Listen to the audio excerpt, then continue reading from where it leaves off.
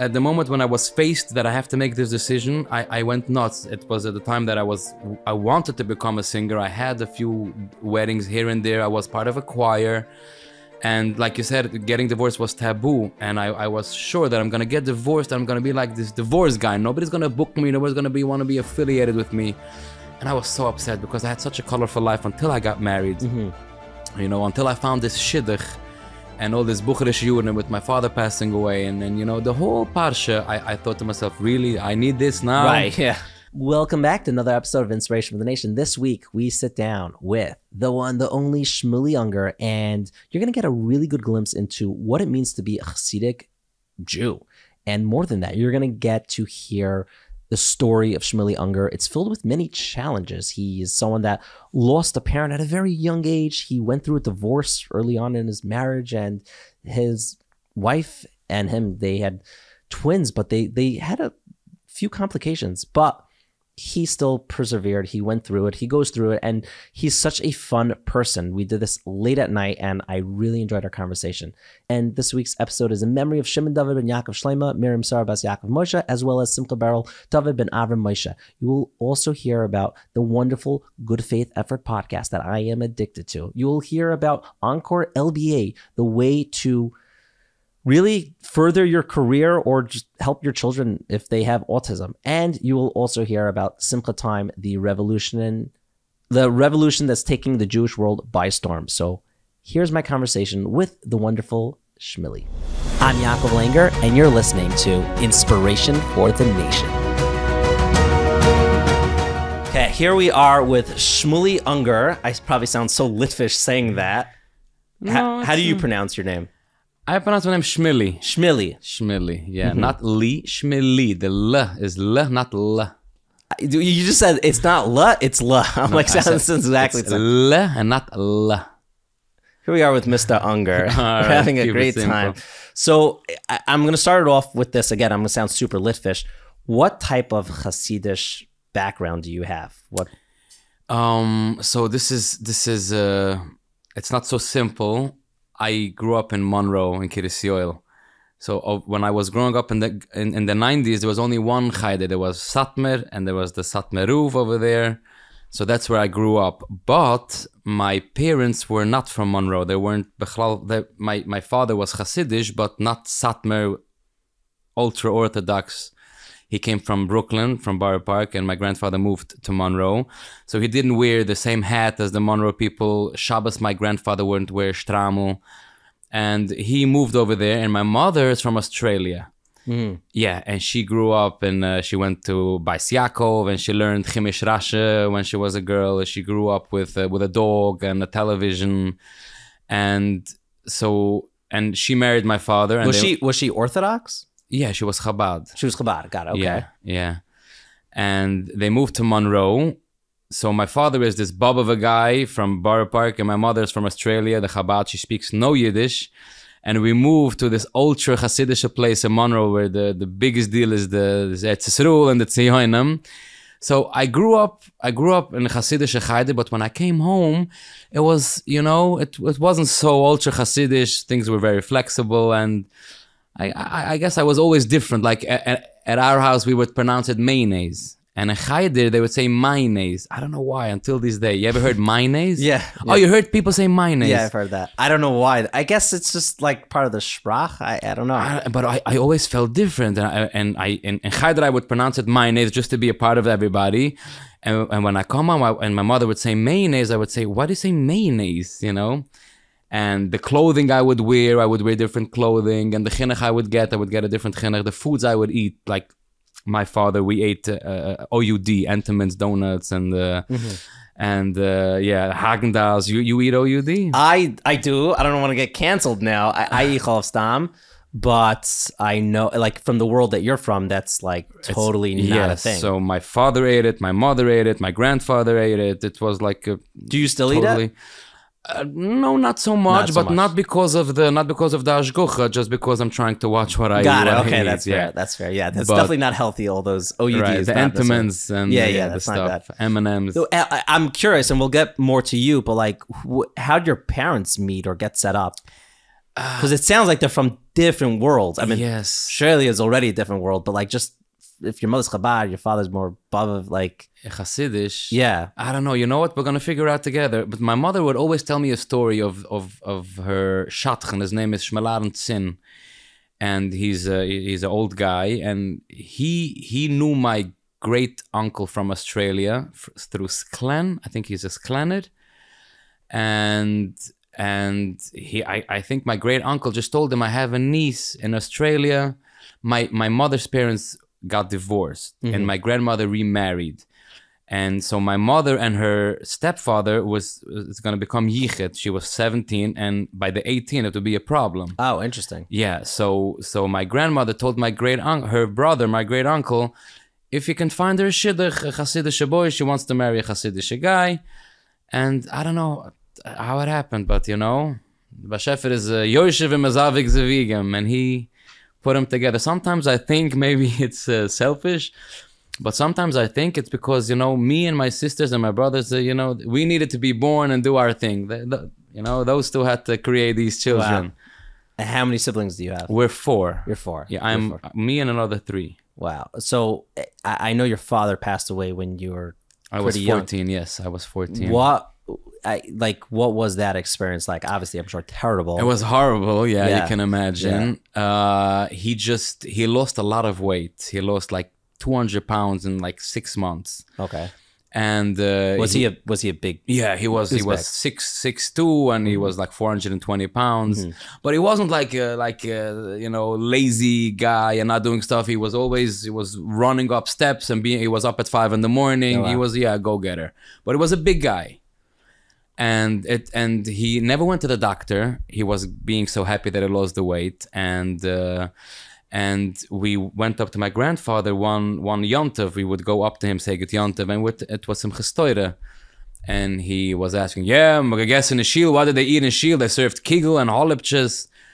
And my father would throw up. This was a symptom. He couldn't keep the food down. And we were talking to my grandfather, and we were telling him everything that happened. And then Tati went and he threw up and blah, blah.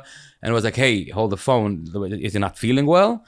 And we were like, no, he just doesn't keep the food down. And my grandfather went crazy. And Motzi Yontav, my parents came to pick us up because my grandfather lived like outside of Monroe, like on Seven Springs. It's like a 20-minute walk, but with a car, it's 5 minutes.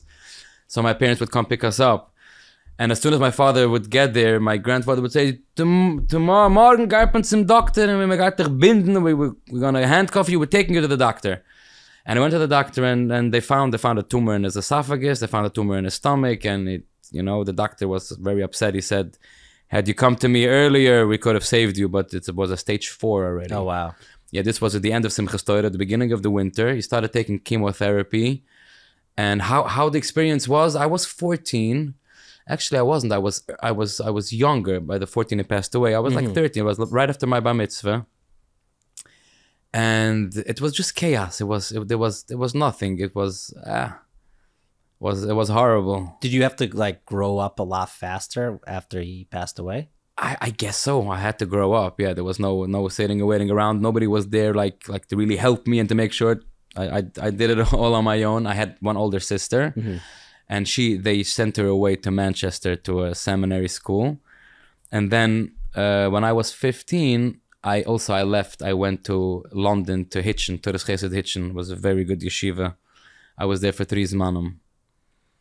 But yeah, I'm sound like Amaras. Is that like a normal like London? Like Chavra go to London?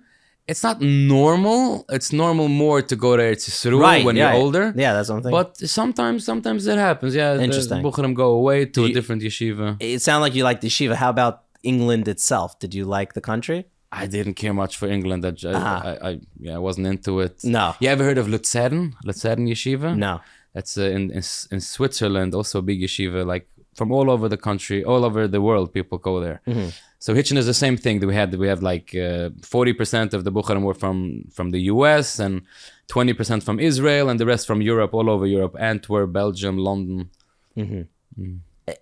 How infused was your life with music and singing? Was it always like from day one, or did something happened that like when you're 20, someone's like, oh, by Zmiris, you could be singing. And then like, oh, you have a great voice. Yeah, so it's interesting because until I wasn't like discovered, I had no idea that I can sing. Really? Yeah, I mean, I guess I always sung. That's the word song. I always sang. I'm not sung. even sure. I think so. No. So I would always sing. My father could not sing, and my mother was a good singer. She had a good voice, and she grew up in Australia, and she was always the soloist, and she sang on the radio. She had her few things. So I definitely take my voice from my mother. And I remember also in Chayde, like I said, at home we got one kind of chinuch, and in Chayde I got a completely different kind of chinuch. Like right now, I don't sing for mixed. Nobody ever told me don't sing for mixed, but it's in my culture. But if I would ask my father if he has a problem, he said, no problem, go. My grandfather, he would tell me, go sing Gesundheit. So maybe one day I will be singing for mixed, but as of now, it's It's not what you want to be doing. Yeah, it's not what I want to be doing. And when you say mix, you mean men and women sitting together. Yeah. Family seating is something different. In hotel, Motzei Shabbos is also something different. But officially, but a big official concert with men and women sitting together. I would for you, that's not the thing you want to do. Yeah. So in Chayder, I got one chinuch, and at home a different chinuch. So in Chayder, there was singers. I don't want to mention names because you're gonna see soon. But there was one particular chasidish singer. He was famous in Chayder, and everybody knew his songs. And at home, we would listen to Eli Gerstner, Miami Boys Choir, Avram Fried. And those guys in Chayder they were not famous because they were also Hasidish. And I can't come and sing Kala Mispalel. They wouldn't know what to do with it. And so I would come home and I would ask my mother, why don't you buy that guy's CD? And my mother would say, that guy, he can't sing. I'm not buying his music. And I would always think that my mother like so tzri geblieben, she doesn't know what's hip, Right. But the truth is that guy was just famous in Monroe. Right. So it was in Kita High. Kita High, I was like maybe 9 years old, 10 years old. Sorry, Kita Vuf. I was 10. And we went to camp. And in camp, everybody is singing all the time. And I don't know why one of the Malamdam chose me. He told me, sing Vos, you know these songs. Yeah, sure. And like I would say something and the kids would answer. And all right, it was nice. And then at the end of the summer, everybody came back to Chayder and they were looking for boys to audition for the choir, for the Yom Neruim, for the roof in the big shul. And there was supposedly a goyrel for whoever won, blah, blah, blah. And this same Melamed, he told me, come on, Shmuel Duvet, my name is Shmuel Duvet. Shmuel Duvet, come, go on the line. You can go audition. We're going to get you into the choir. And I went and I auditioned and they liked it and I won. And I asked my father. My father would never go into daven to the big shul. He had a small shul. He went his way, but he told me, Gesundheit, if you want to go sing for the roof, go sing for the roof. And then at one point, the Yerushalayim roof came and they had like a nice big ceremony and they had a few boys singing. I was one of the boys. And then in Kitta Tes, there was the Siyam. We did a Siyam for 100 Blad Gemura, the whole Kitta. And there was also singing and I was one of the kids singing. And by Chevre Stillam, Shabbos, all the boys would get together, and there was a guy saying Shira Choir, and when he wasn't there, they would ask me like to substitute for him. So there was all these little clues. I had a nice voice, a good voice. I never really loved my voice. There's one album, one CD, a Pirim CD where I'm singing, and I think it's horrendous. I even remember. After the CD came out, I was on the phone with the producer of the album and I was crying. I was literally crying. I asked him, how could you do this to me? How could you put out such music? I could show it to you and whatever. It's no good. It's no good. You still don't like it? No. Okay. It's definitely. I think they had a problem with the rhythm and they had to fit my it goes like Vi mehegahait, Vi mehtahait, param pam bi ba ba ba bi ba ba ba bam, like something like that. And the rhythm was like messed up, so I sound like this. Vi mehengahait, vi meshtahait, magait nur geld ibatir, ochen shil. Like it's not sitting in the timing, and it doesn't sound good. And there's a lot of other songs in the same album with different kids, and they sound good. They have nice songs. I had one stupid song, and it sounded terrible. Oh man! So there's one album out there. So then I went to Yeshiva Katana. My father passed away. I went to Yeshiva to London. I came back and my sister became a kala. She got engaged. And my grandfather told me, Shmuel David, you're going to sing at the chasana. I was 17 years old. And I told him, yeah, you think I should sing by the chasana? He says, yes, you sing good. You're singing at the chasana. I told him, you know what? If we're going to do this, we got to do it right. I want to start taking voice lessons, and I want to buy myself a microphone, and I need business cards and everything. So, and also for my sister's wedding, I told him I could do a few songs, but I'm not going to take on the whole wedding. You should hire a singer. And I'll do a few songs, maybe by the meal, by the dancing a song. And so me and my grandfather came to an agreement. He said he will invest everything. He gave me $100 every week to go to voice lessons. He bought me a microphone. I remember I needed to have a cordless mic because the mic with a wire is just, for amateurs. Right. The cordless one is the real mic. So he got me a cordless mic, and then we printed business cards, and there was my phone number and his phone number on there. And he was 60 years old, and he was old school. And I asked him, why should we put your number? He says, what if you don't answer the phone? They need to have a place where they call. I will answer the phone. He's like your agent, I guess. Yes, he was such a character. And the agreement was I didn't drive, so he would drive me to jobs, to gigs, and whatever the payment is 50-50 for me and for him. And that's how it was. I didn't have a lot of weddings. I remember my first wedding was a friend of mine from yeshiva, and he got married, and my grandfather took me to the chasana, and it was for free. The chusn came over to me and says, listen, I'm not having a singer at the wedding, but my father said if you want to take the mic, B'chias Chaim, take the mic, but it's up to you. I said, yes, we will do it. And I plugged in my mic. And after the chasana it was good. Afterwards, I ran after the musician to give me the recording. And, like the chusn, I don't know about the Litvische, if you into recordings, but the Hasidim, wedding recordings is very hot. Did not know that. Like, I know wedding videos are very big. No, but wedding recordings for the chusn, they run after the agent or the musician. Where's my recording? I want to hear everything from the chasana. Really? And that's besides from the yeshivas. They always gather all kinds of weddings, and they dance to it, and they listen to singers, and they listen to musicians. Didn't know that. Interesting. Yeah, it's a big hack. So you wanted that, yeah, even though you're not the chassan there. Exactly. So he told me, you're running after me for this recording worse than the chusn already. And I remember he came over. I was still a bucher in yeshiva. He came over and he brought me the CD. And I ran upstairs to my bed, and I put in my headphones and I started listening to it. And it was the meal was good. The meal was okay, but when it came to the dancing, now I know how to even identify the problem. Back then I didn't even know. I just knew this is no good. It just sounded off. It sounded off, and it was pitchy. Like you can be in tune. Oh, or it can be off tune. Oh, that's off tune. But then there's off pitch. There's like, oh, it's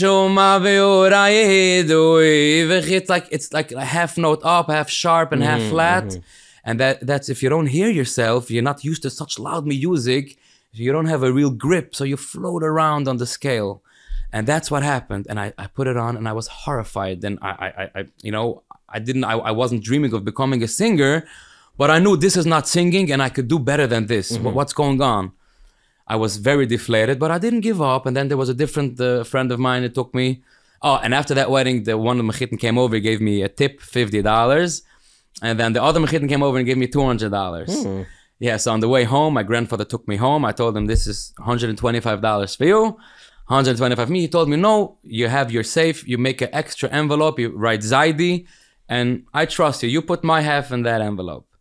So we did maybe 10 gigs together. Then I got older. I got my own car, so he didn't need to drive me.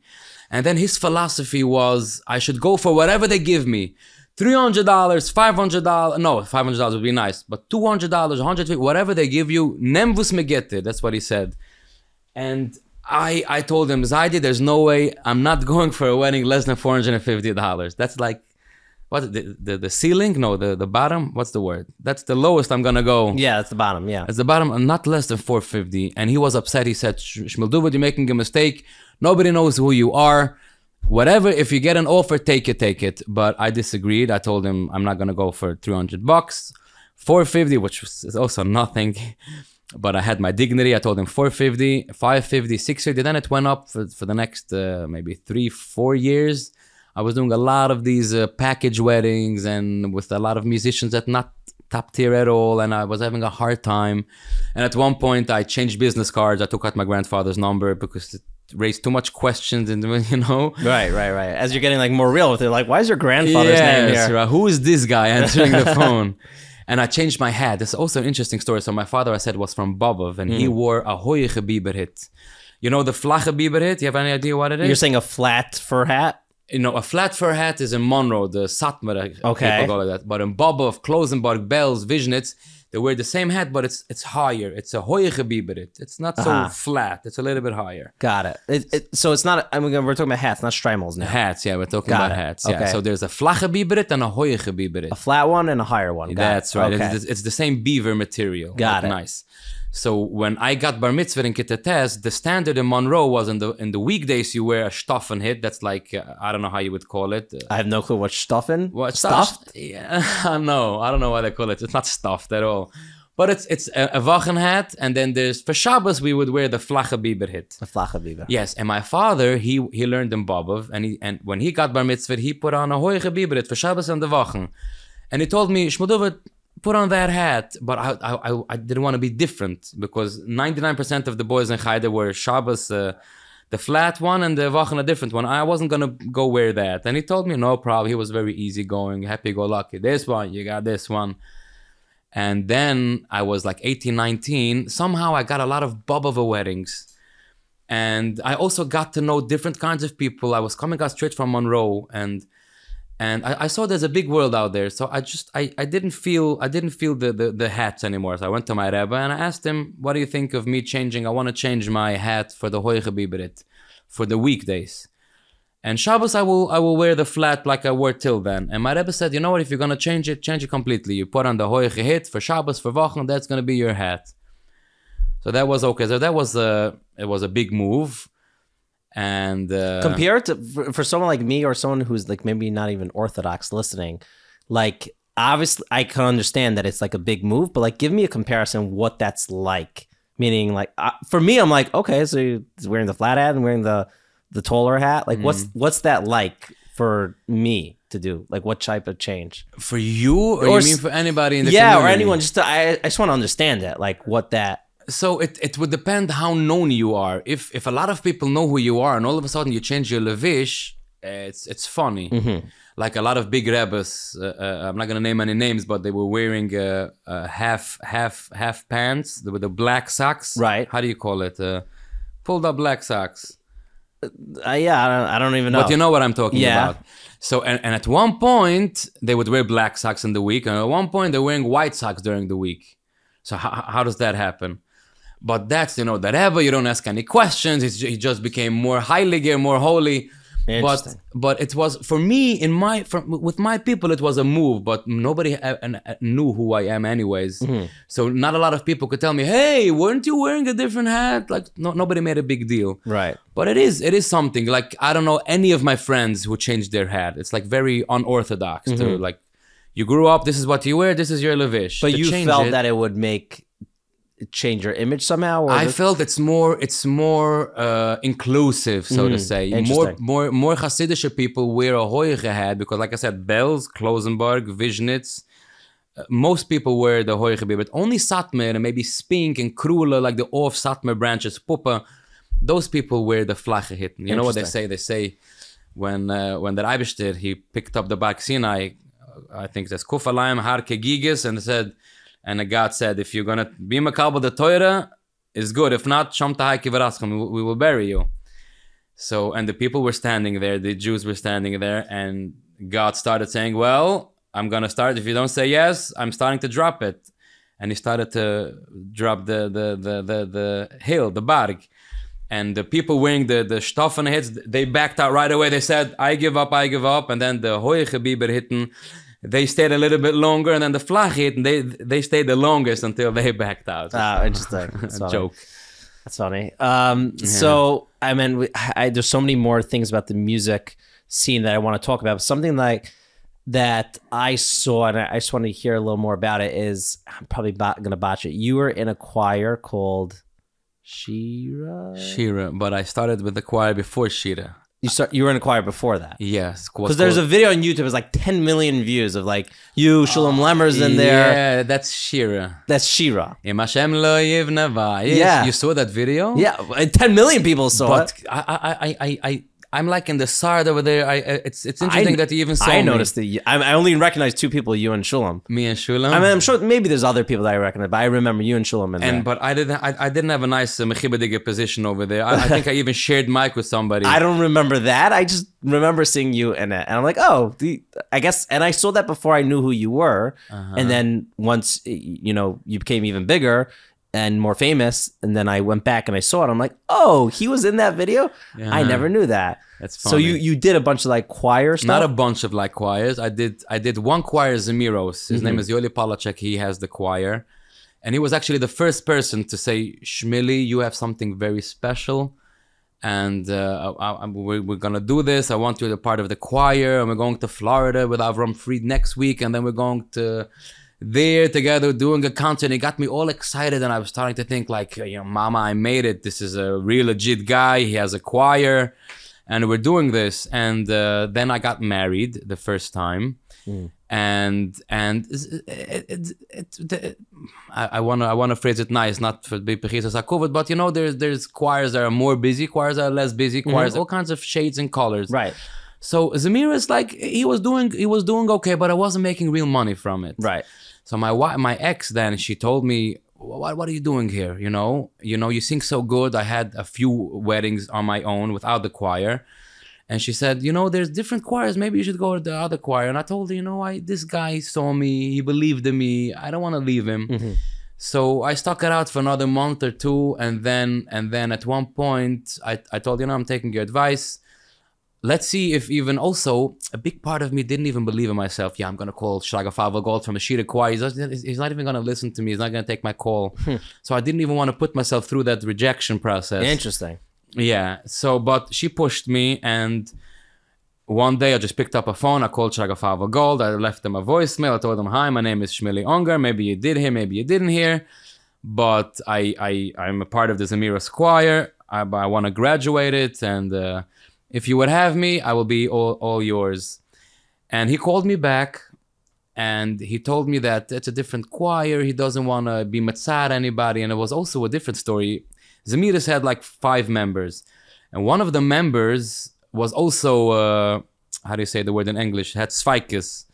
Wasn't sure if he'll stay there. Exactly. He was contemplating. Contemplating. Okay, yeah. That's word? Yeah.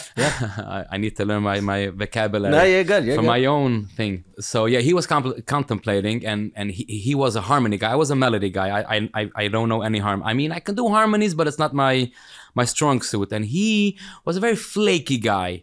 And Shira wanted him, and Shira made him an offer. So he went to Shira, but then the Zamir was like telling him, well, how could you do this? So he flipped, he went back, and then he went this way. He was all over the place.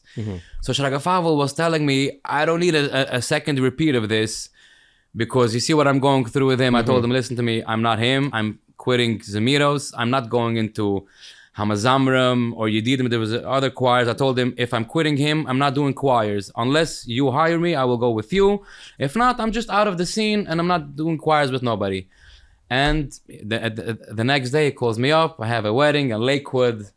So I started with Zemiros. I was there maybe for 2 years, and then I went to Shira. And Shira was like the big leagues. Wow. Yeah. And at what point did you feel like you made it in the music scene?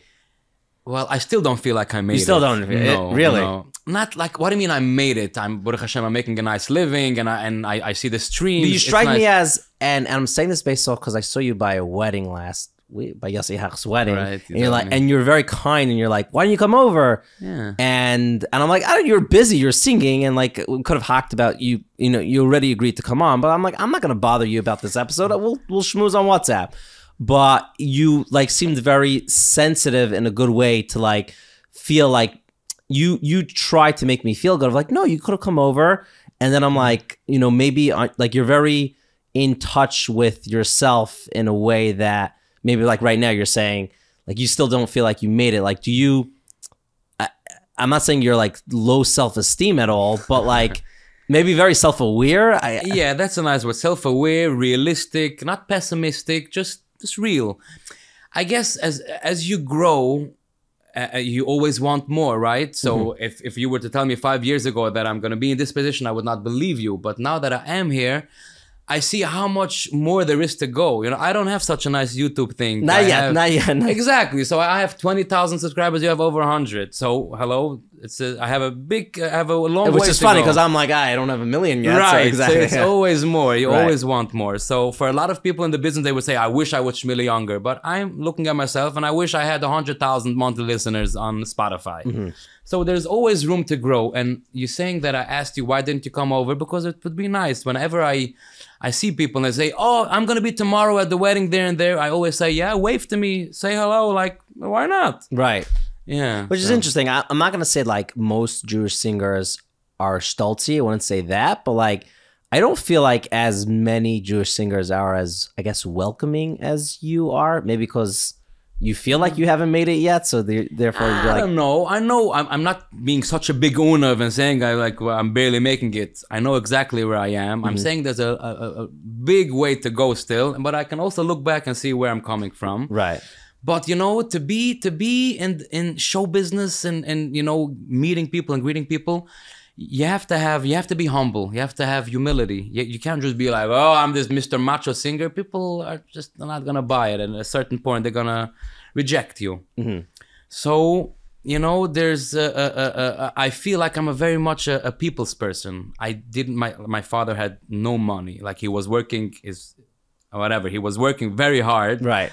But he just didn't have any money. He was not generating any, I'm not going to say wealth. He never owned his own house, and he was driving car service. And there was times my sisters got sent home from school because he didn't have tuition. Wow. And the boys, they never sent home because chaydir is bittul Torah. They don't send home the boys. But all these masmidim, like after school special, I couldn't go. And then camp came around, and until I got my Antritkartel and Your what? Antritkartel, like a card, like a ticket to be able to go, was also like until the last minute I didn't get it because my father didn't come to an agreement with the Hanula. And electricity, they would. I remember times that they would knock off our electricity. We would take a big orange extension cord from the neighbor just to plug in the refrigerator, the air conditioning, whatever we needed, the necessities. So I come from very humble beginnings, and I was also very overweight. So I was always like tzeklapt. I always stuck up for myself. I didn't take anything from anybody. But it was always like a tzeklaptkeit. I don't know how you say tzeklapt. I don't know you're saying a lot of words. I'm like, that's a great word. I don't know what it means. It sounds good. It sounds good. What's the ticket word again? Antritkartel. Yeah, great. I don't know. One of my top 5 Yiddish words at this point. We'll be right back this week's episode. But first, I want to talk to you about a good opportunity. And you know what? A great opportunity for you and your family. Okay, it's graduation time. So that means that you're finishing school, most probably, if you're in high school or whatnot. And you're like, hey, what am I going to do this summer? Or what am I going to do with my career? That's where Encore LBA comes in. If you want to get involved in the workforce and you want to feel good about what you do, you want to help people, specifically people that need the help, people with children with autism. Well, that's where Encore LBA comes in. They're a wonderful company. I looked into them. They're great. And you know who really likes them? The people who use them. But you know who also really likes them? The people who work there. And that's a really good indication because that means they're doing something good because they really care about the people they help and they care about the people who work for them because you know what? It's kind of like a family. And you can't really say that if you're them, but I'm not them and I'm a third party. And I can say, I look at them and I say like, hey, this is like a family structure. They really care about what they're doing. So if you have no experience, but you want to get trained in it and you want to get paid and you want to help people, go ahead and you can check out Encore LBA. In the show notes, you could give them a call or you can send them an email. I will say that at the end of this ad read how to contact them, or you could check in the show notes. But you also may be saying, hey, I have a child with autism, or I know someone with autism that could use the help.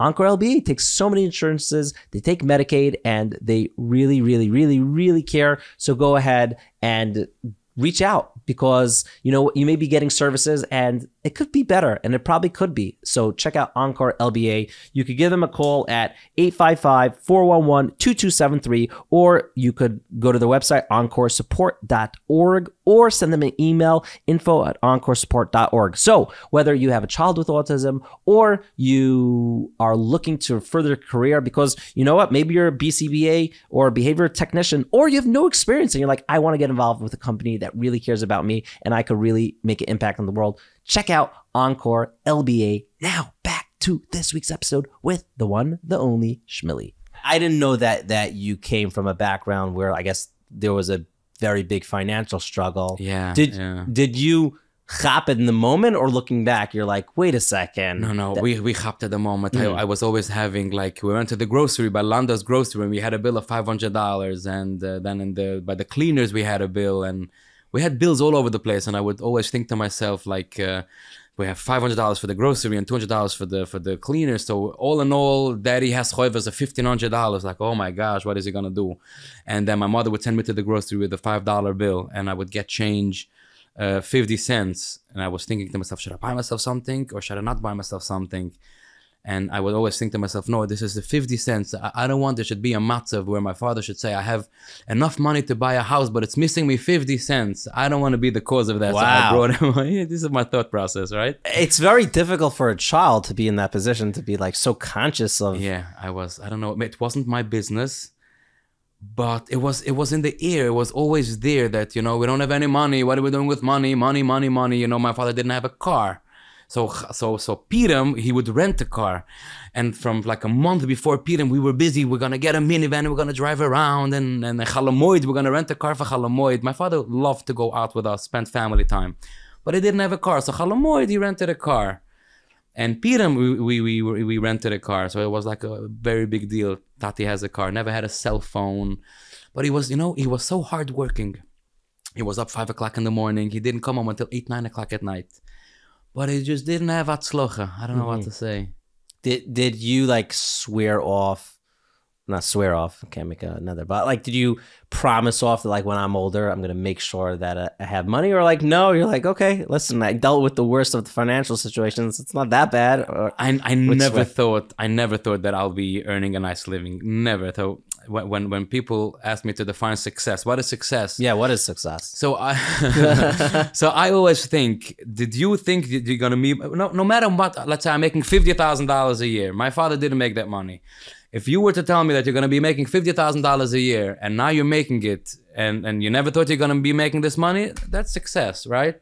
You're saying getting anywhere further in life than you ever anticipated. Exactly. Yes. I never anticipated that I'll be a singer. You know, people ask me, was it always your dream to become a singer?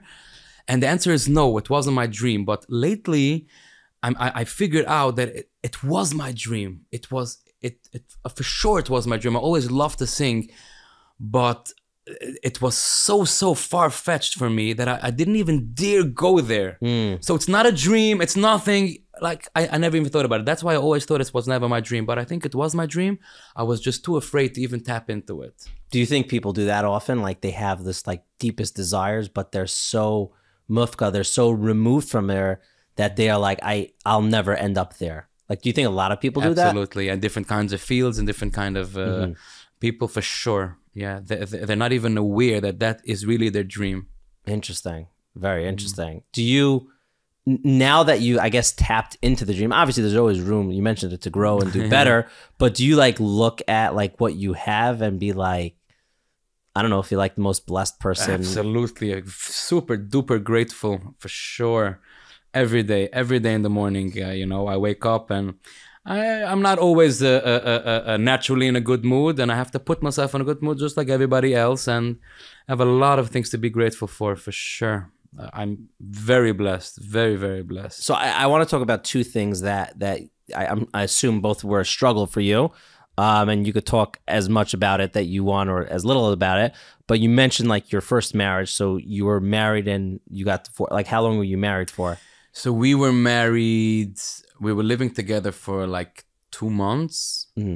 And then we were separated for, I think, maybe 4 months. And then I got divorced. So I'm from the, Flatbush crowd, and I think in the world there's some form of taboo with divorce, and then if you come to, let's say, a Flatbush home, divorce is more taboo, and then in the chasidish world, divorce is even more taboo. We don't have to get into like the nitty gritty of like why you got divorced, and that's none of my business and no one's business. But like, was it difficult for you to just, I guess, be married and then get divorced from the Hasidish background that you're in? It was very difficult. I was so upset when it hit me. Yeah. Did you toy back and forth of like, for sure, maybe I'll make it work, and then you're like, I can't make this work? At the moment when I was faced that I have to make this decision, I went nuts. It was at the time that I wanted to become a singer. I had a few weddings here and there. I was part of a choir. And like you said, getting divorced was taboo. And I was sure that I'm going to get divorced. I'm going to be like this divorce guy. Nobody's going to book me. Nobody's going to want to be affiliated with me. And I was so upset because I had such a colorful life until I got married. You know, until I found this shidduch and all this bucherish yudin with my father passing away. And you know, the whole parsha, I thought to myself, really, I need this now? Right, yeah. But I was faced with this decision. And at one point, it just, I had an epiphany, or like I got clarity, and I knew I gotta make the call, and I want out, and I decided I want to give a divorce. Wow. Yeah, and I gave a divorce. I remember I was working with a music producer, Naftali Schnitzler, and I told him, what is it gonna do to my career? Can I you know, do I need to stay married? And he says, Shmueli, just divorce. Everything is gonna be fine. You know, it's crazy. I did a little research about you before this, because I do that for everyone. I didn't know you were divorced until, like, I don't think it, what do I know? I don't think it affected your career at all. Like, I didn't. Pink Fakir, quite the contrary. It gave me a lot of space. And then I went into Shira. Ironically, my ex pushed me to go into Shira, but I think the time I went into Shira, I was separated or getting divorced already. I remember one story.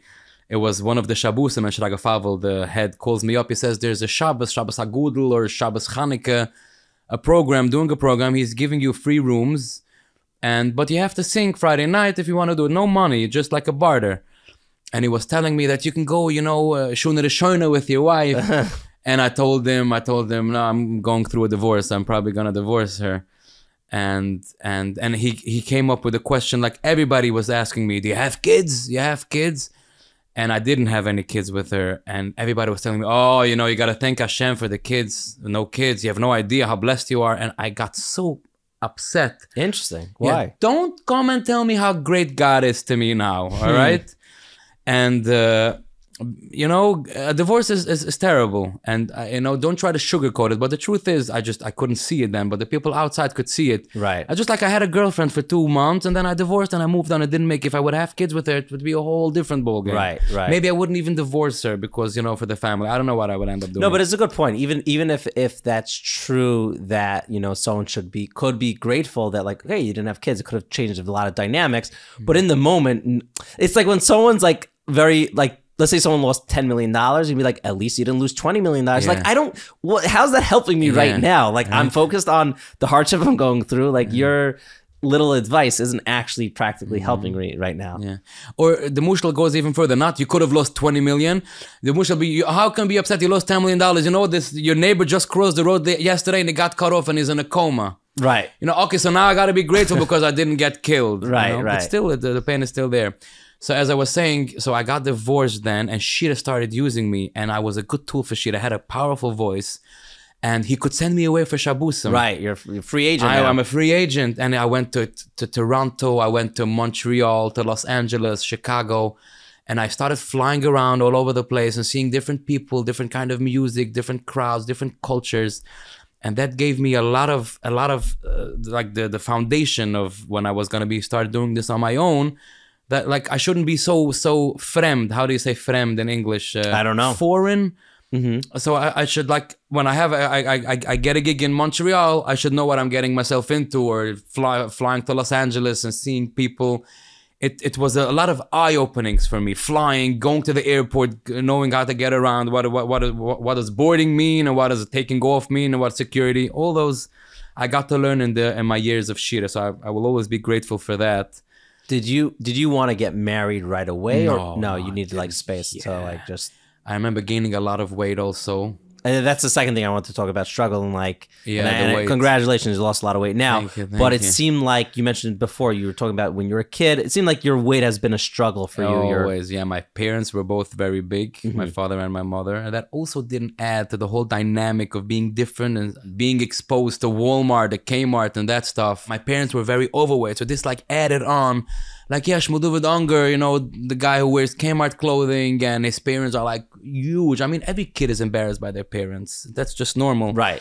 But for me, it was worse. They were really big. So all of my siblings were big and we were always struggling with weight. Did people make fun of you that you were overweight? Probably. Okay, but I don't have any core memories of somebody at least it wasn't shaming that me bad. because I could always take care of myself. Right. I always stuck up for myself, and you know, I didn't just take it in the chin. Right. Interesting. But I guess you've always been, when you're stressed, do you eat more? Is that like how it works? Yeah, I was definitely stress eating and binge eating and noshing and everything. Yeah. Right. Yeah. Right. It's interesting. So it's something that you mentioned before that I want to bring up is that I don't know when it's going to be released. If you're ready to release your podcast, but you're coming out with a podcast. Nobody knows. Nobody. Really? Maybe I spoke to a few of my friends about it, but not in the public. So what's the reason behind it? Why would you want to do a podcast? First of all, I don't want to call it podcast because podcast, everybody has a podcast. Yes, right? that is true. So I was struggling with the name. How should I call it? The Shmueli Show, Shmueli Program. I went through a lot of names, and we landed with Shmueli Cast. Okay, I like that. You like it? Yeah, Shmueli Cast. Shmueli Cast, yeah. So it's spelled Shmueli like I spell my name, Shmueli Cast, but I pronounce it Shmueli Cast, like I pronounce my name in Yiddish, Shmueli. So I was always told my sister is jolly. She loves to talk and she's a lot of fun. Always she has a kipka around her talking, and I was always the same way. You know, it was good vibes around me. Even yeshiva, I guess it was a defense mechanism. I always resorted to humor and to make fun, sarcasm, and people would always tell me, Shmueli, you have to have your own show. You have to have your own show, like for years. But it's like it's nice to hear. And I didn't even put much focus. Like when somebody say, I love how you sing and also how you dance. You know, you have nice dance moves. I think you should go to dance lessons. And me going to actually take dance lessons, it would do nothing for me. It was nice that people should tell me I dance nice, but focus on the singing. The same with the talking. It was nice to hear, but I was never gonna pursue it. And it just became more and more. And then all these groups on WhatsApp, I would leave voice notes and talk politics, a lot of politics. But on the podcast, on the show, you see, I don't like podcasts. On the show, I don't want to talk about politics. Maybe I will talk, maybe not, but I have very strong opinions. So what is it? It's a schmooze. Just schmoozing. So I have friends. It's also not about the music industry. Right. But a lot of my friends are singers or musicians. So I will have a lot of guests from the music industry. But I want to call up people that fascinate me, people that excite me, people that have knowledge, business people with who knows history or geography, some interesting stuff, whatever. Interesting. Just have a talk with somebody, introduce them, and talk for 2 hours, and then put out the show of 45 minutes. Like take out all the good pieces and do it like that. Before I started the show, I was actually a little nervous from the Rabbanim that I didn't think they'd chop what I was trying to do. Like, again, I wasn't doing anything so crazy, but like a new thing, a podcast, a show on YouTube. Like, I was a little worried. Thank God I didn't get really any pushback. But we come from a little of a different background. Are you I mean, to put it out yet, but like, are you nervous that you'll get some form of pushback from the Rabbanim? I don't think so. No, because I had 4 shmisen already till now. I did 3, which I'm probably never gonna put out, but maybe I will. And today, huh? Yeah. I said one day. One day, you never know. Never say never. But today I did my first official one. I have the nice background, and I prepared my notes, and it was a good schmooze. Well, I forgot what were you asking? Worried about pushback and stuff like that. Oh, so for those listening, it's 1:09 in the morning, and Shmueli drove in from Muncie, so forgive us for being so late. Yeah. Go on. So I talk a lot about God. I talk about hashkofa, and like you said, Zieskeit and Yiddishkeit. Yiddishkeit is not meant to be a boogeyman. It's really beautiful. We talk about his bodedus and meditation and how you can get closer to God and how you can just enjoy life. So I don't think there's going to be pushback. And also there's so much stuff out there like worse than me. I'm not gonna mention any stuff, but it's quite not prost, but provocative. Yeah, I get it. Yeah, so I have a nice standing in the business where I am. People know who I am. I'm a chasidish guy. I'm not talking, no nivel peh, no lushan hara, no rechilas. We're just having a good time talking about life, talking about family, and talking about growing and learning. I learn from the people I interview, and they learn from me. And whilst 3 cameras are on and letting the whole world share into our conversation. Okay, cool. Whenever it's available, I'll put it into the show notes. Okay, we will be right back to this week's episode, and coming up is something really incredible. Wow, Shmueli, he's so full of life and so happy, and he's gone through so many challenges, and I really look up to him.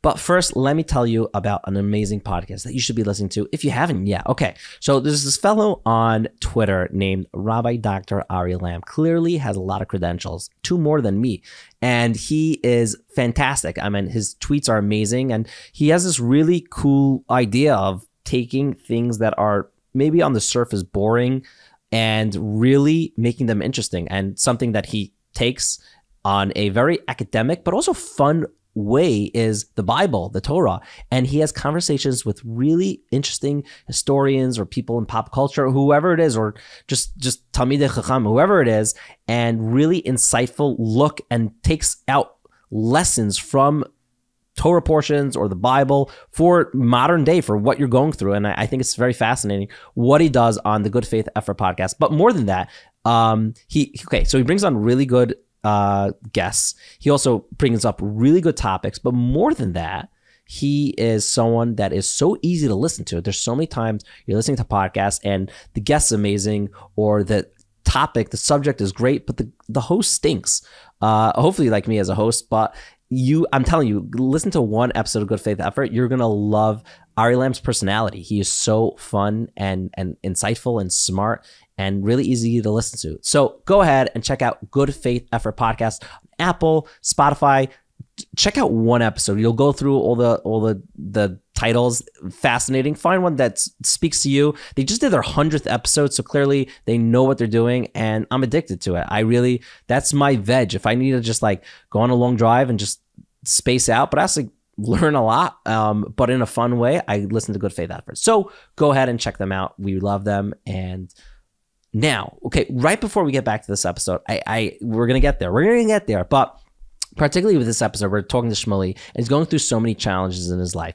How many times do you go through your life and you're like going through a challenge and you could use the help and support from someone else? Well, Simcha time, there's someone named Simcha Belsky. He went ahead and went out of his way, no matter what, to go and help people. A lot of times people he did not know, but you know what? They needed help. So we're doing this mission where you're going to go ahead this week. Yes, you listening to this in the car as you eat tradition soup or not, but you're gonna go ahead and do a chesed. Go out of your way to help someone else in need. It could be someone you know, it could be someone you don't know. It doesn't make a difference. We want to honor Simcha's memory and bring to life everything that he did, and just continue it, really continue it.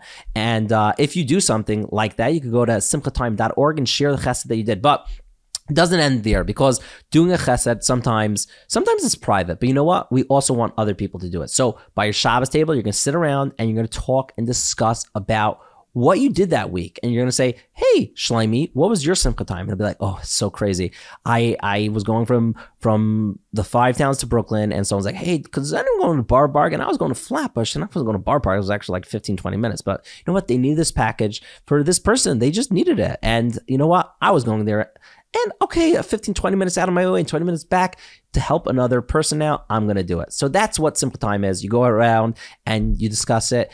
I promise you, and I don't promise often, it will change your life. It will make you feel better, and you'll help other people. So go ahead and do the Simcha Time. Now, back to this week's episode with Shmueli. I'm so excited. Get ready for this moment. I just want to go back to your singing for a second. You seem very, very knowledgeable at like music itself. Like sometimes you have singers, they have a good voice, but like you seem to like understand the art of music as well, very well. Do you ever like come across a singer that you're like I don't like exactly how they're doing that, or they could be doing that better? First of all, I think I must disagree. I don't think I'm very like No? musical. No, I don't think so. I mean, maybe I'm so not musical. So like I come to you. I hear. Really? No, in the musical world, there's major and minor. I don't know really the difference between major and minor. Interesting. This could be embarrassing to say, but I'm not embarrassed because I do what I do. I'm good at it. I just don't know, music theory, and I don't play any instruments. I'm just a good vocalist. And when somebody asks me, what do you do for a living? Like, what is it that I do? I don't say I'm a singer. I say I'm in entertainment. Because when I go up on stage, yes, I sing, but eventually, even now when I do weddings, were you from the beginning of the wedding or you just came for the dancing by Hecht? I came by the chuppah. Okay, so you were there by the meal? Yeah, I was there by the meal. Okay, so I don't know if you remember, so when I I started was singing... schmoozing with like every celebrity in the world was there. Mordechai And, like every Shapiro big, was there, all the Johnny Newcomb. Rabbanim were there. Like Yeah. it was a big wedding. It was a special wedding. So during the meal, So when I start singing by the meal, before I start singing, the music starts playing. I say Mazel Tov, Mazel Tov, and I say Mazel Tov for the Chus and Kala, Mazel Tov Mishpachas Hecht, Mazel Tov Mishpachas Friedrich. I like warm up the crowd. This is like something very out of the box from the chasidish community. By the chasidish community, you just start singing, blah, blah, blah. So I talk. I like to mix it up, and eventually maybe I'll be telling stories. Maybe I'll do comedy, but I consider myself being somebody in the entertainment business. Not so. I mean, I do it through singing, but there's more. Like you said, there's a lack, there's hunger for more entertainment, and I think I can fill that void one way or another. I'm doing this podcast. Maybe it's gonna be spin-offs. Maybe I'm gonna get different ideas, find different people. You understand? Right. There's room to grow. So that's what I'm doing. you'll grow the Shmueli-verse. Mm-hmm. So I like to ask all my guests these. I think they're fun questions. So my first question is there a mitzvah out of the 630 mitzvahs that is more dear to you than the others? That's a good question. There's 613 from the Torah Shabbat, but there's way more mitzvahs from the Rabbunan, right? I think so. Yeah, that makes sense. So what comes to mind for me is the Chanukah Lechtlich. When I sit with my family, it's, the whole Chanukah vibe is really special. I guess it's like nostalgic to me. And just having my wife and my 2 kids by the menorah, it's the most beautiful thing. You mentioned before your kids are twins. Yes, they are twins. So I just had a baby last week. Thank you. Yes. I can't imagine what it's like to have, I just had a baby, but like 2 of those at the same time. You have a boy and a girl? A boy and a girl. You can't imagine. I'm telling you now. You like I have a friend imagine. that's triplets, and anytime anything's like my baby, like I don't want to hear about it. Yeah, I always say my friend Mayor Whitman has triplets. Like I can't. How could I ever complain? Right. But two's also it's not easy. It's a lot, and also they were born early. They were born after 26 weeks. That is very early. Very early. Yeah, they were miracle babies. Wow. I can show you pictures. They were like, my daughter was like 1,000 grams, and my son was 950 grams. The other terms, my daughter was 2 pounds 1 ounce. Wow. And my son was 1 pound and 9 ounces. That's insane. Very small, yeah. And also, hold on. Also, you're like a tall guy. Like, imagine like you holding them. Yeah, when I hold them from afar, it looked like a pimple. Right. But they were scary, dangerously. Close to not making it. They were in the NICU for like, my son was there for 3 months and my daughter for 4 months. Wow. Yeah, and like my son had a spit in a ban and he wasn't even there. How pathetic, right? It's very sad. It is what it is. But I can imagine you at that point, you're like, okay, my father died when I was young. I got divorced. I was struggling with this and that. Now another thing to... I think it sometimes, but I don't dwell in it. I don't look at myself like as a victim, as somebody who suffers all the time. Mm-hmm. And but yeah, it was what it was. It was very hard. They were born, like I said, they just turned 4. Their birthday is Kuf Bais Udir. It was on a Friday. It was like mamish right after Purim, and it was so chaos. My wife went into labor after 24 weeks, and the doctor, we went to Dr. Rebarber, very big doctor from Mount Sinai. He was referred to us from the beginning that he should be our doctor, but we didn't. We ended up in a different practice, and they didn't treat us nice. They didn't treat us good. They they wanted to do experiments. That's what they Really? wanted to do. Yes. Interesting. So, yeah, mamash azoy. And like they let my wife fly. It was a high pregnancy, a high risk pregnancy, Right. because it's twins and it's the first. But they let her travel to Los Angeles, on a 6-hour flight. Maybe she shouldn't have gone. And then when she came back and she felt different, they weren't like too much focused on her problems. They were more focused on some study they're doing and if they can test it and blah, blah, blah. Really? Yeah. That's wild. That's very wild. Anyway, and then she went mamish into labor and there was a big problem. And then we decided to quit that practice and wanted to go to Dr. Rebarber to save it. And he wanted a really big amount of money. He never takes patients that come low. Don't come to me now. Now Right, you want right. me to save you. Right. But he was nice enough and he took us in and he said, we got to push it at least 27 or 28 weeks. If we can push it to there, we will be good. And Lamase, she pushed it 26 weeks and 6 days. Wow. Yeah. And, but Baruch Hashem, my son is a man's man. And he learns and he's so smart. He's gewaldig. My daughter is a little bit not catching up so fast. But she's there, she's so cute and wouldn't give her up for anything in the world. That's amazing. But what you're saying, it was besides that they're twins, they were preemies and it was very difficult. And then we had a nanny and people think, oh, he has a nanny. Segaitem git, he has a nanny. But the truth is that then we had 3 babies. We had to take care of the children and then we had to take care of the nanny, where she's going to sleep and when she's going to sleep and how we want it done because she did things her way and we did things that what we wanted to do. So just juggling three people. Mama Shazoi. But Baruch Hashem, now we're here. If there was one person from history or one person that passed away recently that you could spend an hour with, who would you spend that hour with? That's a good question. Somebody asked me this question. If you can have somebody at your Shabbos table. Yeah. Oh, the newspaper? Yes, the newspaper. Yeah, I've seen that. I never read that paper, but I remember him coming to me and asking me. Jewish Views. They give it out for free, I think. It's about advertisement. Yeah. So for him, I said David HaMelech, but I remember like for even weeks after he asked me that question, I always thought, why did I say David HaMelech? Why David HaMelech? Why David HaMelech? I don't know. It just came to me. But now that you're asking, somebody from the past or somebody from the recent past? You could do either.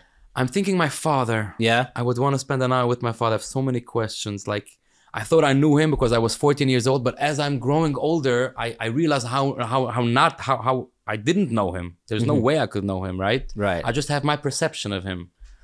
So that would be nice. I have a few questions I would like to ask him. That's fair. So I would pick my father. That's nice. That's very nice.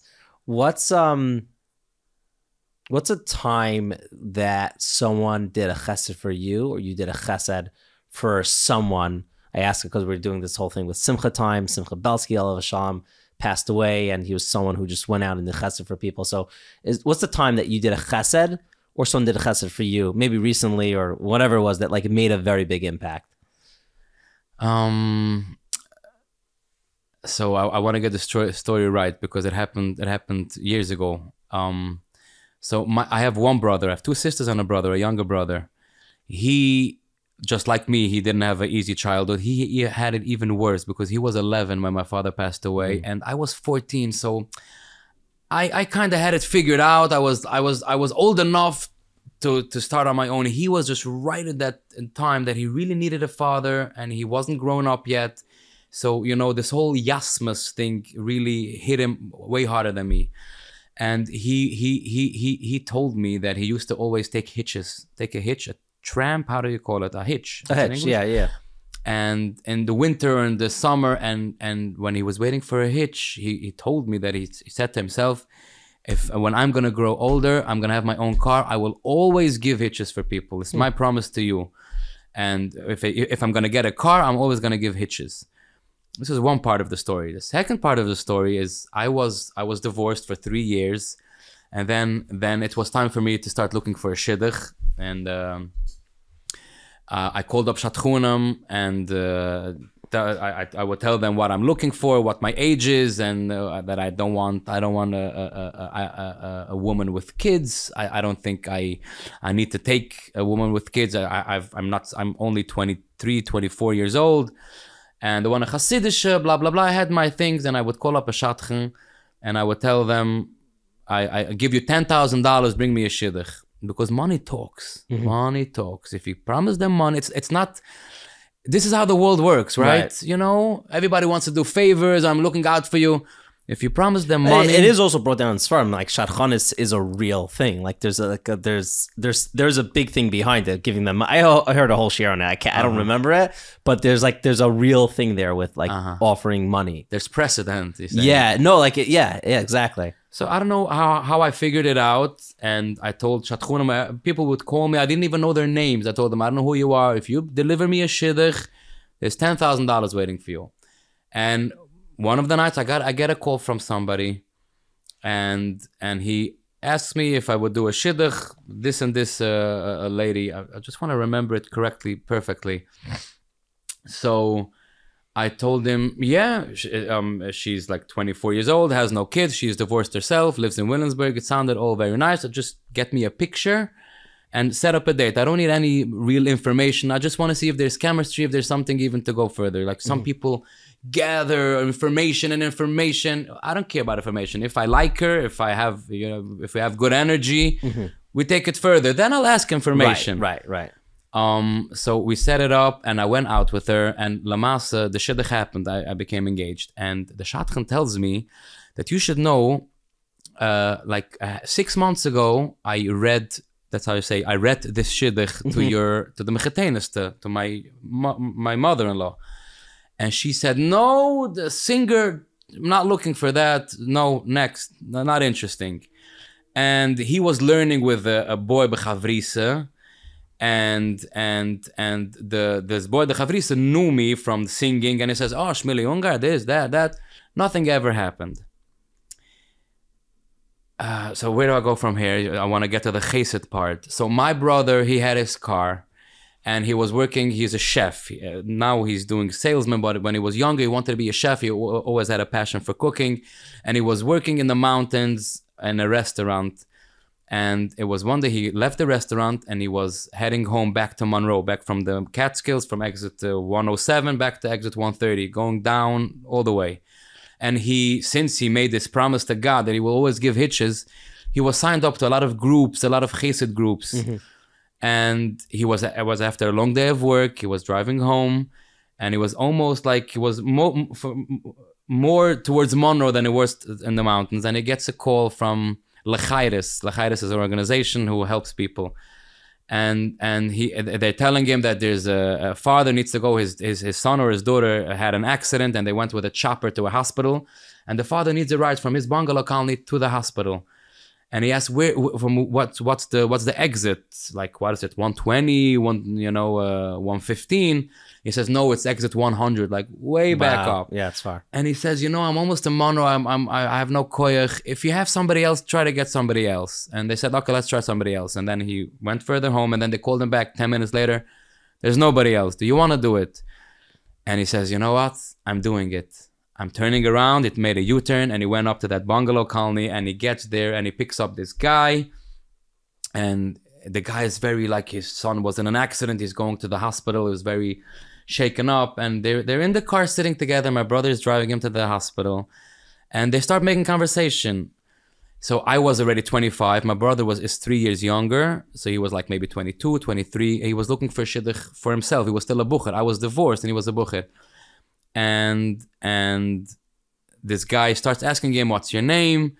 So he says, my name is Shmueli Ungar. And, so you're related to a singer, Shmueli Ungar? And he says, yeah, it's my brother.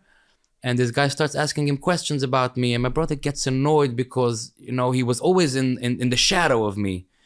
And, he says, I need a shidduch. Why are you asking information on my brother? But he kept it to himself, and he gave good information on me. He said, my brother is such a good guy, and people just know him from singing, but I know him as my brother. And he just spoke from his heart. Wow. And this guy turned out to be the shadchan who called me. So 6 months after that, my mother-in-law told him no. He got like not the best information. He's a singer from his chavrise. He didn't pursue it. And then he got a hitch from this guy. He was told that this guy, my brother, was already almost in Monroe. And he turned around because he wants to pick you up. He's going to do this chesed with you. And so if this guy is such a good guy, his brother can't be so far bad off. So after he got to the hospital, he asked my brother for my number, and he called me, and I told him the whole speech again. I told him, yeah, this and this is what I'm looking for. And he read that same shit that he says, what do you think of this? I asked for a picture, blah, blah, blah. And at that point, my mother-in-law was Moscow. I don't know why. It was 6 months later. And we went out, and this is how the shidduch happened. Wow. This is how the shidduch happened. So because of my brother decided to turn around and do this chesed for the... That's amazing. Hold on. Right? I have to point out, okay, I assume you paid the shadchan good money. Yeah. I feel like Shalom Ungar should get something out of this. I think he should get a little commission. Maybe a little, not all of it, but he had a big effect on it. But I'm sure he's very happy for you guys. Yes, he's married also. He just had his baby. Oh, wow. Yeah, he's doing fine for himself. Okay, and good. we do help each other out. Right. Very beautiful. Before I ask my second to last question, I just want to, is there anything coming up music-wise? Like I see by weddings, concerts, anything about the music industry that you want to talk about? Like, I know we've been talking about a lot of stuff. I'm like, you're a singer. Like, there's probably a lot of music stuff that didn't come up that, okay, we don't have 7 hours here, but... So there's always stuff in the making. I'm always listening to new material, to new songs, and listening to new composers, new talent. And so there's always work. Either I'm writing down what I need to do, or I'm writing down songs that I've heard that I want to go after. I want to lock it in. Then there's the album. I want to release an album. But before the album, you can put out singles and put out live videos from gigs. You do weddings. You can do a nice song. You put out a video. Which I want to interrupt. I think you have one of like the most catchy, what I think one of the most successful Jewish music videos, the song Macha Bracha. I just looked up before, like you're about to hit 9 million views, which is crazy, but it's so, nice. Meir K is a good friend of mine. It's so, you're friends with him? Yeah, he doesn't do it anymore. He doesn't do videos. Yeah, he does like the breathing stuff now. Yeah, exactly. You see his status, huh? Yeah, we're good friends. We keep up. Yeah, he's a good vibe. But it was first of all, it's such a catchy song. It's so good. Like sometimes it gets stuck. Like I can't get it out of my head. I'm not exaggerating, but it was so well done. It was so good. It was all his idea. I remember it cost a lot of money. The video, but it's done really well. It did good for me. It did a lot of good for me. Right. From the Five Towns community, the Syrian community, the modern community. I got my name very, very much out there. Yeah. Besides the chasidish community, so it did well. So yeah, so that's a music video. That's not a video that I did on a live gig. Right. Like a cover of a song. So right now, in the last 3 months, I put out 3 songs. I have a duet with Baruch Levine. Yeah, I saw it was 24/6, the biggest song there now. It's not number one trending, yes. Yeah. So it's such a good song. Baruch Levine called me up, and he actually was Danny Gross. No, it was Baruch Levine. Mm-hmm. You know me through Danny, right? Danny gave you my number. Yes, that's what he told me. I asked Danny. I'm like, is he the type? He's like, yes, you could have, like, go for it. He's a geschmacke guy. Danny, he's great. Yeah? He's great. He's great. He's very light, he's good. Very good. Anyway, so Baruch asked me if I would do a duet with him. I told him, let me hear the song, but I'm always open for if it's a good song, why not? And he sent me the song, and it was so good. I told him, Baruch, maybe I take it for my album, and you be a guest on my CD. But he didn't go for it. It was worth a shot. So that was released just now after Purim. The CD came out. And then I did a song with Mad Dob, with Barry Weber, Eftach Bach. Vani, Eftach Bach. I'm sure you heard the song. We did it by Hecht Wedding. We did a big avoida from that song. And then I did a song with Mandy Hashwood's band, Bekorev Mamish. That was like... not a music video, but it was like very casual video of me walking around and getting a phone call from Hershey, the composer of the song, asking me if I want to do this song and where I am, where he's composing, and how it's all coming together until we go to the studio. We make a nice video of it. So this is 3 songs I released in the last 2-3 months. But I am working on an album. I'm gathering songs. I have a lot of nice geschmack, good songs. Hopefully, I don't know if I'm kidding myself, but I really want to be out for the end of the summer, maybe Chamashusser Be'uv or in that area. I made a few changes just now after Sikkis. I made a few changes. One with the weight loss. I've been losing this weight for more than a year now, and with the podcast I'm opening, and also with my musical career, I was with a producer, Naftali Schnitzler, super fantastic, talented guy. and I'm very grateful for him. And we did a lot of good music. What I realized is, you heard of Yochi Briskman for sure. Sure. So Yochi Briskman put out a lot of albums with Baruch Levine, Simcha Leiner, Yaakov Shweki, and somehow it all had the same sound. And then there's Yitzi Waldner putting out CDs with Uri Davidi, Moshe Tischler, and Mordechai Shapiro. And it's also having the same sound. And then Naftali Schnitzer, the guy I worked with, he put out CDs with Barry Weber, Yoli Greenfeld, and it was also a very Naftali sound. Mm-hmm. And I was just at a point of in my life that I want to find my own sound. Let me see what it's all about. And he made it so comfortable for me. He had a studio set up. He helped me with the song selection. For a singer to grow, he needs to have hits. He needs to have songs that people love and people enjoy and people request. If you don't have hits, it's harder work. Right. So I chose my own songs, but he had a commercial ear. He knew what's gonna go at weddings, what people are gonna pick up. Bari Lua, Amri Yula, Val Rabbi. We did it over there. So he helped me a lot and made it very comfortable for me. I didn't have to lift a finger. So now I'm doing this on my own, and I'm keep on running into different difficulties, and I'm starting to see it's not so easy working with this arranger, with that arranger, and how is this going to come together, and who's going to tell me which song I should start the album with, and how many tracks I should have, all these questions. So I'm figuring it out as I'm going, and Danny Gross is a good option. Then there's Mendy Hershkowitz, also a good option. There's Yossi Tieberg, you heard of Yossi Tieberg? Yeah, also. Sure. Moshe Kroos, then there's in Israel, you have Yitzi Berry and Eli Klein working together. So there's a lot of different options. And one who has a music career for 20 years, you see from their first album to the last album that they did, there's so much in between that they shift and they change, and that's fine. It's like life. That's how it works. Everything's always changing. And if you stay the same and do the same exact thing every time, there's no growth, there's no excitement. Right. You get bored, you get burnt out. Is there a story that inspires you that either happened to you in your life or that you've heard it and you're like, wow, that gives me a lot of chizuk?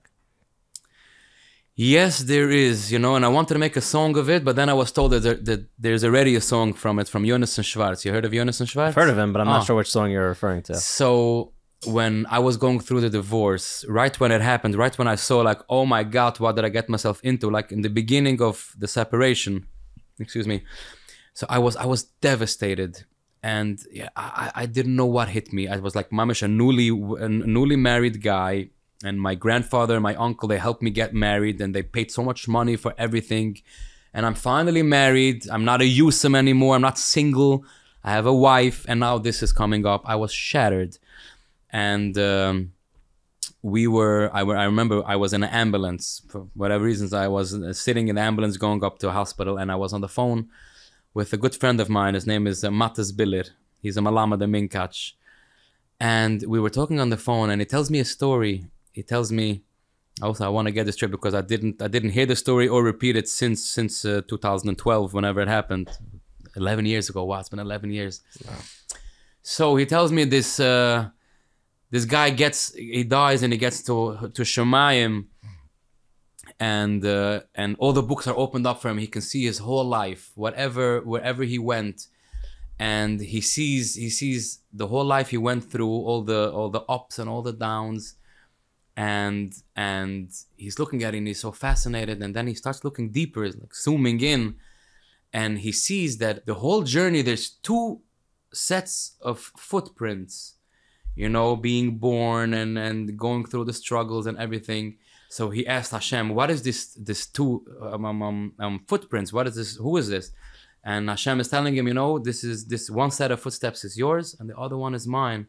I was with you the whole journey of your life. I was every step of the way. And then the Yid is looking in and he sees by all these hard places, there's only one set of footprints. And he says, Hashem, how could you do this? All these hard places, you left me by myself. And Hashem says, no, my son, you don't understand. All these hard places, the one set of footprints you see is my footsteps, because by the hard places, I picked you up on my shoulder, and the footsteps you're seeing is my footsteps. So you heard the story already before? Rav Gav in Eretz Yisrael, he said it. So I gotta tell you, very nice of you to just to sit through it and let me finish. First of all, the people listening, I'm sure a lot of them have not. What would you do if this is a joke? If there's a punchline and you heard the joke already, and you're thinking he's gonna end the joke and I'm gonna have to pretend to laugh, what would you do? On this podcast, I would pretend to laugh. In real life, if I was close to the person, I'd say I heard this already. And if I didn't know the person, I would listen. And I chuckle. Funny. Anyway, so this story, even now, just by telling it, I'm a little bit choking up. I don't know. This story means a lot to me. Wow. And to hear it at that point in your life. Yeah, it was really helpful. But I repeated it to somebody afterwards, and he says that this mushel stammt from a galach. So I didn't want to. There you go. I didn't know if I should say that far. That it's a famous Christian story or whatever mashal. But I don't think that makes a difference. Like, who cares? It's such a nice idea. Yeah. Okay, fine. So it's from another religion and the same idea of like Hashem or God, like he's there with you in the toughest moments. Is good. The point is it's good. Such a nice. It's very nice. So I don't. But if the Makar is from Timma, you don't know. But then again, even the Makar Timma is also from God. God everything made everything, right? So if I hear it and it could give me chizuk, and I don't see any reason why it should do anything bad, like just because if it's from a bad Makar. Yeah, whatever. It's different places, different people, different things. I'm going to end off with this. For someone listening or watching that they're going through a tough time in life, what advice would you give them? That nothing is forever. Nothing lasts forever. And unfortunately, even good times don't last forever. But, you focus on the good things. And if something is not going right in your life, it's not going to stay like that. I'm not saying it's going to get easier, but it's going to get better. Like right when I lost my father, I didn't like the whole concept of, he's a Yusum. The Aviyah Yisoimim, you have a special play. I didn't want to hear about that. I was very good. My father passed away. I'm not an orphan. I'm just a guy who doesn't have, a parent. I'm missing a parent. But, and I have a friend. His name is Yanki Katz. He's a writer. And he wrote an article in a Yiddish magazine about Yasmas. And he wrote how difficult it is and how much compassion you should have for those families. And I told him, why would you do that? You're making why do you make it like they're suffering? And it's not so bad. Like, it's okay. And he tells me, Shmueli, I don't expect to hear from you something else, but you're going to get older and you're going to know. And that's true. I'm getting older. And the older I'm getting, the more I miss my father. You understand? Like, I'm always thinking, I'm 32, so my father was 32. My father passed away when he was 37. So when he was 32, I was in Kitta High, and I went to him by me, when I was in Kitta High, my father was like my hero, my everything. And he knew all the directions without a GPS, and he knew how to drive, and he was my guy. But in real life, he was just a 32-year-old figuring it out for himself, also growing up together with me. And so as I'm getting older, I'm always comparing where my father was and how I'm looking at my son and what my father would tell me. And the more I think about it, the more I miss him. The older you get, the more you find out like what you're missing. I could have had a father. Wow. So my advice is, if it's rough, it won't last forever, and the best is yet to come. That's what I always say. The best is yet to come. Shmueli Ungar, thank you. And I don't know if I said your name correctly. Yeah, now you said it. Thank you so much for coming here and doing this. Absolutely. Thank you for having me, Yaakov. And, may it bring a Kiddush Hashem. And we never know who's going to listen to it or when people are going to listen to it. But you never know. We got to do what we got to do. And shlach lach muchal al amayim. Whatever happens, happens. Whatever happens. Shkayach. Aleidikt. Good night. Thank you so much for watching or listening to this week's episode. If you got this far in the episode, I want you to comment a Yiddish word. I think it's Yiddish. The word is geschmack. It means great. I think it means great. Comment the word geschmack. I don't even know how to spell it. Spell it however you would spell it. Go ahead and spell it on YouTube. I look out for these comments and I like it, and I'm going to reply to it, every single one. So go ahead and leave that note so I know that you got this far in this episode. So thank you. Firstly, go ahead and check out the Good Faith Effort podcast. You could see the link in the show notes. Go ahead and check out Encore LBA. They're really wonderful. They're great at what they do, and you can change your life, your career, if you go ahead and join them, or you may need their services. And also go ahead and do a simple time. Please, you've heard me talking about it, go ahead and do one chesed. It's not that hard. You could do it. Go ahead and rate this show 5 stars on Apple or Spotify, wherever you listen to the show. Give us a thumbs up on YouTube. Till next time. Oh, also, share this episode with someone who loves Shmueli. I mean, right now it's Sphira, so people can't really listen to his music, but they could hear his story. So go ahead and share. Until next time, keep on being inspirational. L'chaim. Living L'chaim.